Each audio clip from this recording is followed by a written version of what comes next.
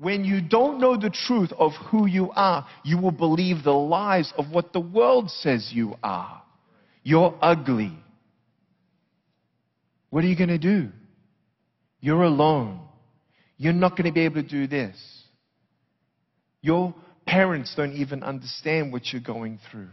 No, I am a child of God, and I have a heavenly Father who's with me one day at a time. And He loves me, and He has a plan for me, and He knows the desires of my heart. And I can present my requests to God. I can pray, God, give me arms and legs. But even if you don't give me arms and legs, what would you rather have? Arms and legs or peace in your soul? Arms and legs or purpose? Arms and legs or eternal life and the knowledge of truth? Give me truth. I mean, arms and legs are going to give me arthritis later on anyway.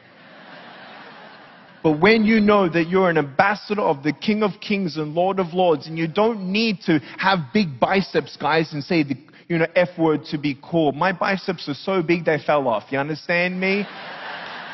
You teenage girls, you don't need a boyfriend to feel loved. You're royalty. Your dad is the King of Kings and Lord of Lords. You're royalty. You don't need a boyfriend. You need a man of God who's going to stand by you no matter what. By the grace of God. Sex is not love. Sex is not love. You can sleep with anyone you want and still wonder if they love you. Money, drugs, sex, alcohol, pornography, fame and fortune. If you put your happiness in temporary things, your happiness will be temporary. I don't want temporary things. I want the truth. And the truth was, when I submitted my life to God, said, God, take my sins. Forgive me. I don't want to live in sin. I don't want my plan. I want your plan. Because God's plan is always better than yours, guys. Just in case you're wondering. Amen.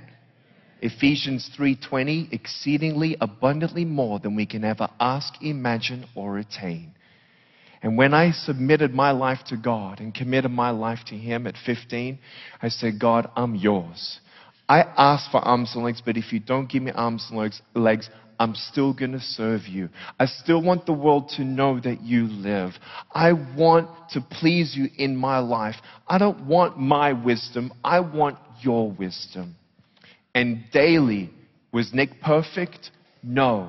But as these lies were taking me closer and closer to the edge, all these lies, when you know the truth, you can turn your back on the lies and say, sorry lies, talk to the foot because the ears ain't listening. And we know that it's the powers and principalities of darkness that are much more powerful than us, but nothing compared to the power of Jesus Christ.